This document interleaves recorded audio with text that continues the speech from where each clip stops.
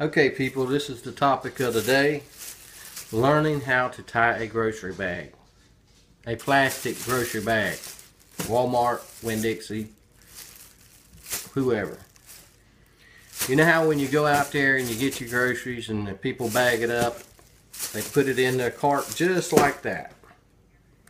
You get out there and you put it in your car just like that in the trunk.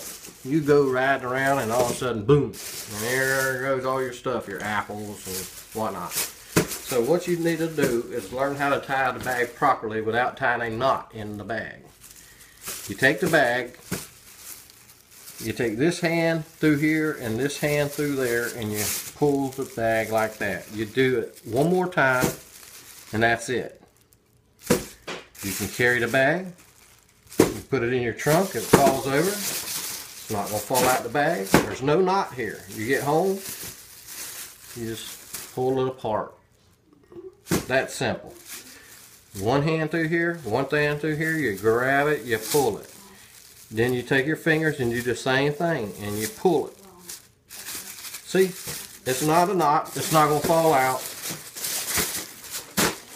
It's not a knot. You get home, you just grab it like this and now you got a bag that you can keep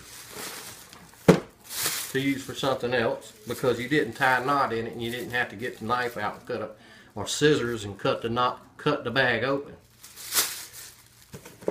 Put the groceries in the bag, pull it, and you're done. Simple. Alright.